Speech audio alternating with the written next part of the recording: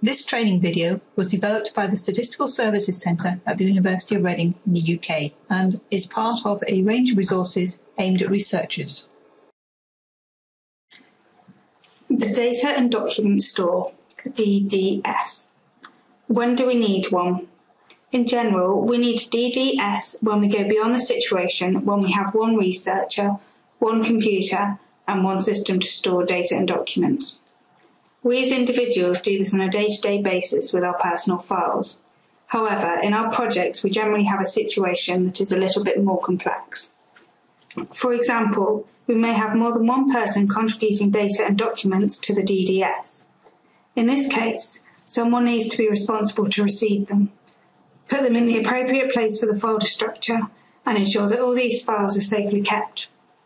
All those involved need to agree on what the mechanism for delivery should be and on an agreed system to name files. Everyone should be aware of the structure of the DDS. A local DDS has too many risks, especially if a careful system of local backups does not exist.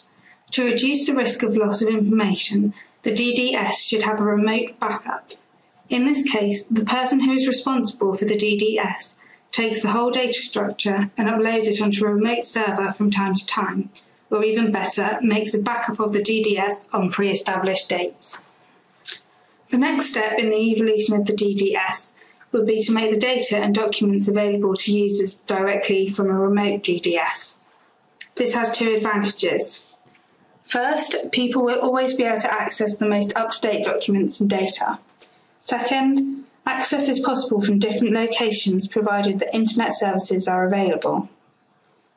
Of course, the project will need to set up permissions and a policy for access, as is discussed later on. The DDS that we have in mind as a starting point for your project has the following characteristics.